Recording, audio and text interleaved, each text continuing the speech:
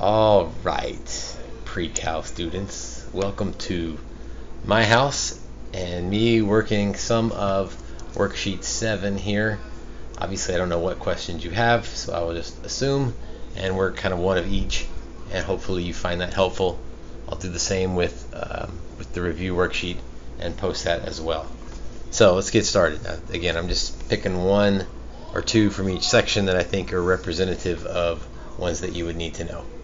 So number 2, use the graph of f of x to sketch the graph of the inverse of f on the same axes. So remember, the inverse goes through the line y equals x. So you can visually do it if you're capable of sort of visualizing what that looks like. You can also, inverse is the big thing, is y equals x and x equals y, so you can use that as well. Like, here's a point that's labeled for us. That point is 0, 1. So if we switch the x and the y, that point would be 1, 0. And you could try to pick another couple of points if you weren't sure what this thing looked like. Looks like it's close to 1, 3. So if we switch those, we'd get 3, 1. And maybe that's enough to help visualize what this graph is doing. Something like that. So that if I folded the graph along y equals x, it would copy onto itself. 4, 5, and 6. Verify algebraically that f and g are inverses of one another. That means you have to show that f of g of x equals x and g of f of x equals x. So f of g of x, that would be f of x over 2 plus 3, because I plugged in g of x. Now g of x will be my input to the f function. Whatever's in parentheses goes in for x on the other side. So 2 times input minus 6. Well, input is x over 2 plus 3. So if I distribute the 2, I get x plus 6 minus 6, which would just be x. So halfway done, not all the way done, just halfway done. That's f of g of x. G of f of x means g of 2x minus 6, because f of x is 2x minus 6. So that means that f of x is now the input to the g function. The g function is input divided by 2 plus 3. And in this case, the input is 2x minus 6. Well, divide them both by 2, and we get x minus 3 plus 3 is just x, which is what we knew it would be. And so we verified that f and g are inverses of one another. Next section, using the horizontal line test to determine if the function has an inverse. That wording isn't the best. Let's say to determine if the function's inverse is a function. Okay, they all have inverses, meaning we could all flip that graph across y equals x and get something new. But the question we really want to know is, once we take the inverse, is the inverse also a function? That's what the horizontal line tells us. So easy to do. There's a horizontal line that hits twice.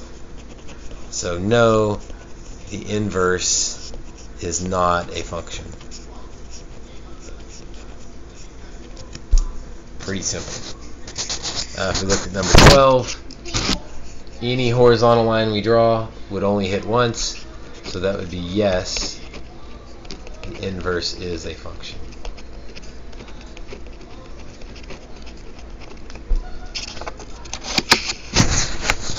Horizontal line test is easy.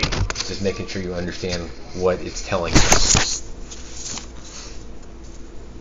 13, or actually this next section, using proper notation, that means the inverse notation, Find the inverse if possible. If the function has no inverse, state that no inverse exists. Again, the language is a little bit tricky here. If the function has no inverse function, state that no inverse exists. So they all have an inverse, it's just whether the inverse is a function or not. So the big deal is to switch x and y. So y equals negative x cubed plus 1. That's not a switch, that's just changing the notation. In place of y I put x, in place of x I put y, and then I need to solve that for y. So let's subtract 1, and then we'll cube root both sides. So y is the cube root of x minus 1. Whoops, I almost boxed that up. I don't want to box it up because it's not quite proper notation yet. Proper notation would be the inverse of f. Here we go. How's that for skirting around the rules a little bit? So, with proper notation, the inverse of f is the cube root of x minus 1. Number 14. Y equals x squared minus 3.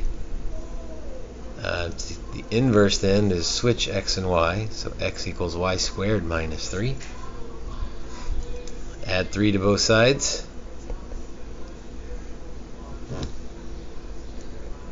So y squared equals x plus 3. Square root both sides, but when you square root both sides, you have to remember to put the plus or minus on there.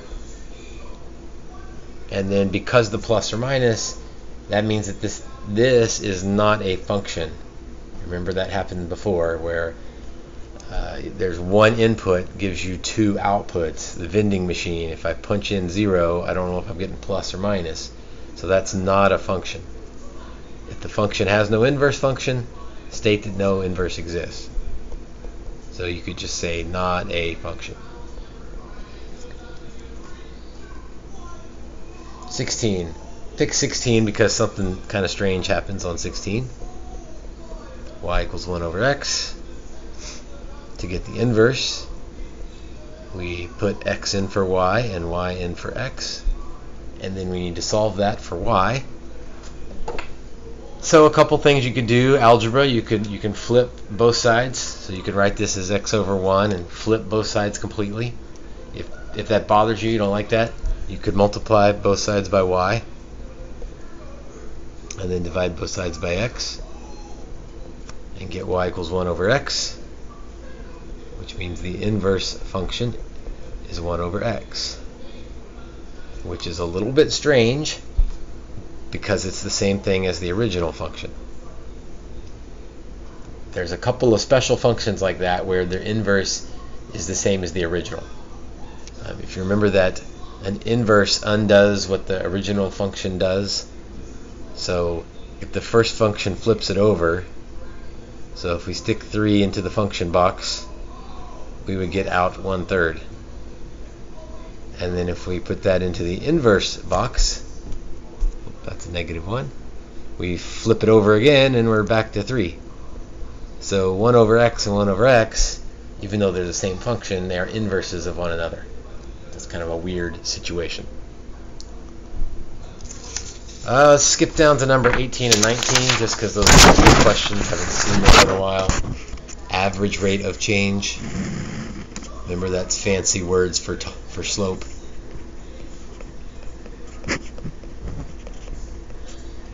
So just good old Algebra 1 slope formula. So I've got my x values. I will need the y values, so I need f of -1, f of 2. So if I plug in -1,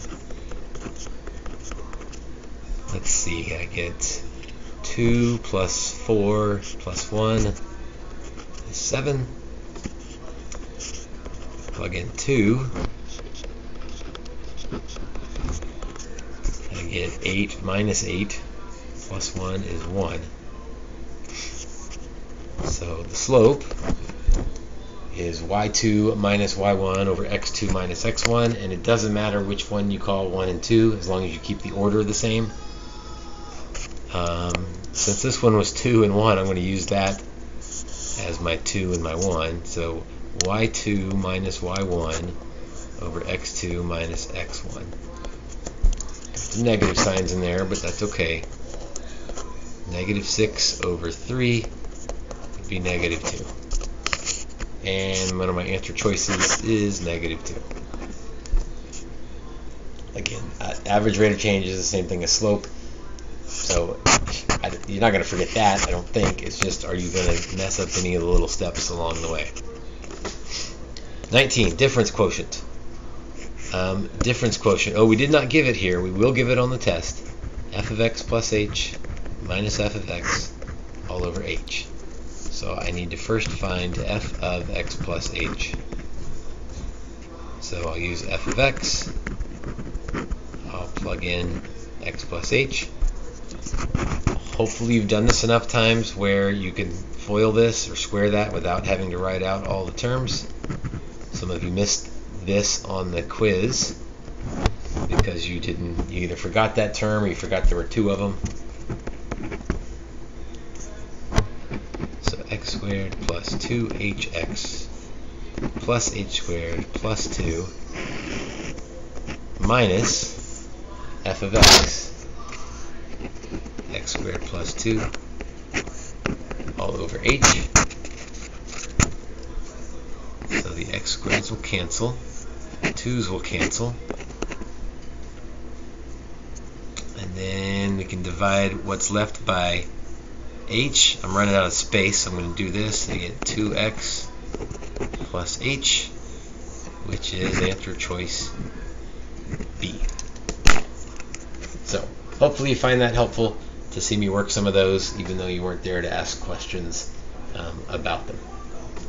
Again, stay tuned. I'll also post a video of the review worksheet with answers shown for that. And the test will not be in Schoology. The test will be paper, pencil, regular old test. At least for the in-person people. For my virtual people, it will be a Schoology situation. But I'll send you an email about that for the virtual people. All right, good luck. Again, send me an email or a Schoology message if you need help with something.